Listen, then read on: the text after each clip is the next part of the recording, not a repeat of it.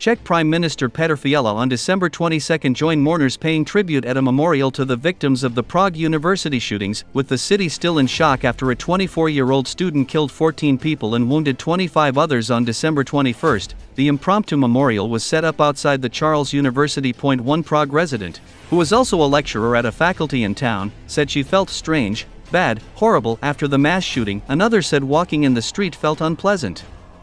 Thinking about what happened to someone who came to school absolutely carefree, thinking about Christmas coming in 2 days, the government declared a day of mourning across the Central European country for December 23 to remember the victims, decided at a special cabinet meeting with President Petr Pavel.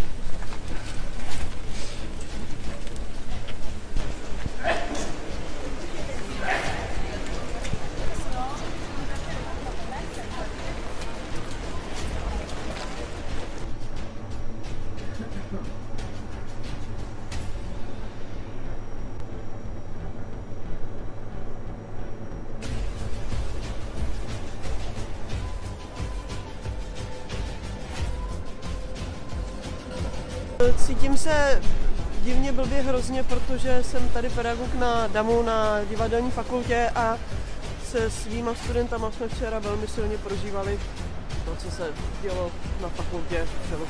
No, je to hrůza. Nemůžu vůbec mluvit.